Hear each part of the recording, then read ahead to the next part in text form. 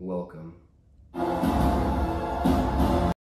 Working out, which is a session of vigorous physical exercises or training, has been going on since 600 BC to increase strength, speed, and endurance. It has proven to be helpful in many ways, ranging from mental health all the way to increasing a person's lifespan.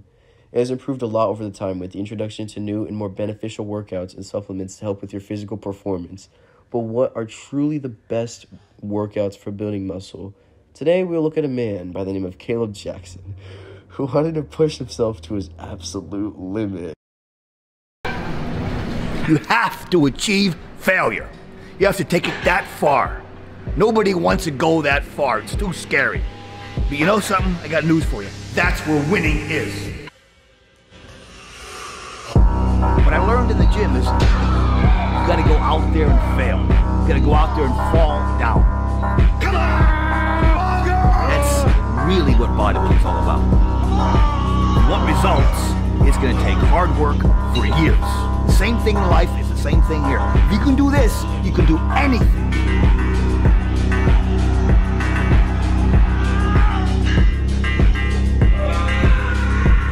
Achieve failure. PSA to boyfriends this Christmas. Your girlfriend does not want a heart necklace. I speak from experience. It can be really difficult to know what your girlfriend wants for Christmas, so here... The loneliness came back, worse than I remember. I don't get it. I know I'm doing the right thing. You have to see that. And what is this? Why do I feel this empty void inside? Even so often, you know. Now you're probably thinking, this is it. The end of Caleb Jackson's legacy. But you would be wrong. He decided to be hungry for knowledge in the gym, to get bigger, to get better, day by day. And he's gonna start off with Caden Joyner and Pierce something. What's your favorite chest workout? You can go first, Favorite chest workout? Incline Smith, chest press. I'm gonna have to agree. It really gets the tissues Good. down.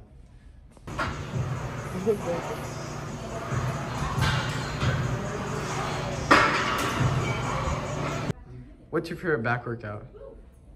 Your turn. My favorite back workout is probably lat pull down. I'll have to agree with that one.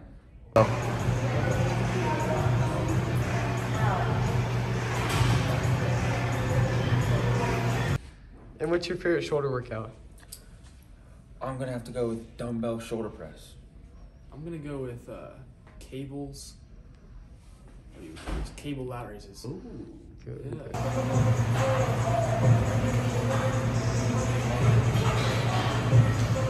What's your favorite leg workout?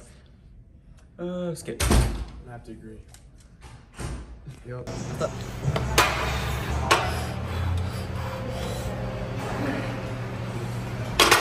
go first. What's your favorite bicep and tricep workout?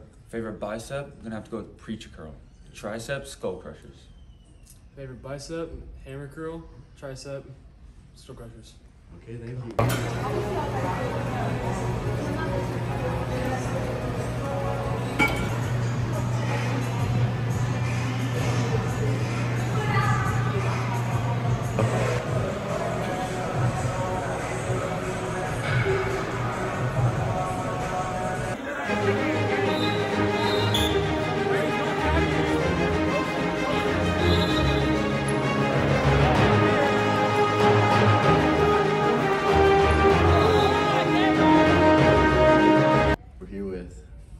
Kevin Reyes.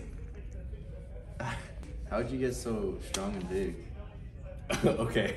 So you gotta like work hard. Yep. You know, any workout is good if you do it efficiently. What are some of the, some of your favorites? Some of my favorites, I like squats, clean and jerks. Yeah, those are probably my two favorite ones. Tell us about, your high school weightlifting experience. What about it? You good at it? You pretty good? I'm alright. Alright, thank you. Okay.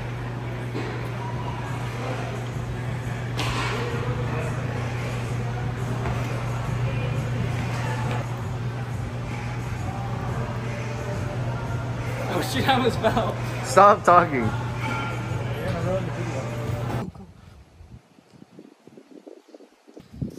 What keeps you motivated to keep working out in the gym?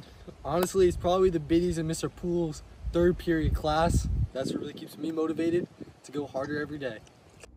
Now that Caleb has gotten information from his friends, he's going to look towards a professional, Davis Diley, to give him some tips and tricks on each muscle part. These are two of the fastest methods you can use to stimulate all three heads of your tricep to grow. First, arm at your side or slightly behind. Get a D handle, turn it on its side, insert and press the heel of your hand into the fabric. For this first exercise of two, we train the triceps in their shortened position. Single-armed allows your central nervous system to use your triceps more completely. We're using this position to train the long head. So once it's exhausted and you reach failure, turn around and drop to one knee. Rest the elbow and extend. Now you're holding the arm in front of your body. This removes some demand from the exhausted long head, favoring the lateral and medial heads, and allows you to keep going. EMG data supports that these two heads of the triceps are biased over the long. This is the best squat tutorial that's ever been made. Step 1, the perfect stance. Squat and test. Find your best position that allows for the greatest range of motion. The shape of your pelvis and hip capsule is unique to you. Your femur should freely move up, and you should feel totally balanced. But if you don't, try elevating your heels on plates, or better, Olympic shoes. Now pull yourself under the bar with a close stance, placing the bar on top of your traps. Keep the grip close. Hands as close to the shoulders as you can manage. Pinch your back together and pull the bar down into your traps to tension the back. Slide the knees forward, placing the hips under the bar. Stand, steady, then step deliberately. 1, 2. Tuck and level your hips. Lightly screw the feet into the ground to help stabilize the hips. Breathe deep into your belly and brace like expecting a punch. Slide the hips back very slightly. Sink straight down between your legs. Depth may vary, but strive to lower to at least parallel. Keep the bar over the middle of your feet with equal balance from heel to toe, and knees over toes in the same direction. Drive up. Thinking, keep knees forward and hips underneath. Here's one of my all-time favorite and most effective bicep workouts. I've been doing it for years and I want you to have it. Let's go. First, cambered bar preacher curls for 4 sets of 12 to 15 reps. Push these as hard and as heavy as you possibly can, imagining that you're curling the weight up to the ceiling with your pinky and ring fingers. Next, crush grip dumbbell curls for 3 sets of 15 reps. These will get your biceps and forearms wider when looking from a front view. Keep your elbows in and constantly crush the dumbbell inwards with your grip as you curl up to the top. Then, single arm dumbbell hammer curls with a staggered stance and the plane of your shoulders opened up to the side, really controlling the negatives down and focusing on keeping the crease of your elbow facing the ceiling. Then, an isometric hold for absolute max time, using the same dumbbell that you used for the crush grip curls. Keep your arm held at a 90-degree angle and your wrist held strong. Block out the pain and fight it for as long as you can. Place dumbbells. These allow for a natural arm path converging inwards as the weight is pressed, but the stability is less than ideal and they require more skill. Therefore, there's potentially more form breakdown and less muscle recruitment. Third place, Smith machine. It's incredibly stable and doesn't require you to balance the weight. Therefore, you can recruit and exhaust more muscle fibers. The main drawback is that as you near the top, the load on the pecs diminishes. Second place, cables. Versatility, stability, and a natural arm path. That's why these are great. You can emphasize the tension at any portion of the movement you would like based on your setup. Where dumbbells in the Smith machine fail to offer resistance, these can succeed. Number 1, a converging chest press machine. Unlike the others, this loads the pecs with tension through the entire range of motion. Balance and skill are not required, so it allows you to focus on just one thing, your effort, maximally recruiting your pecs.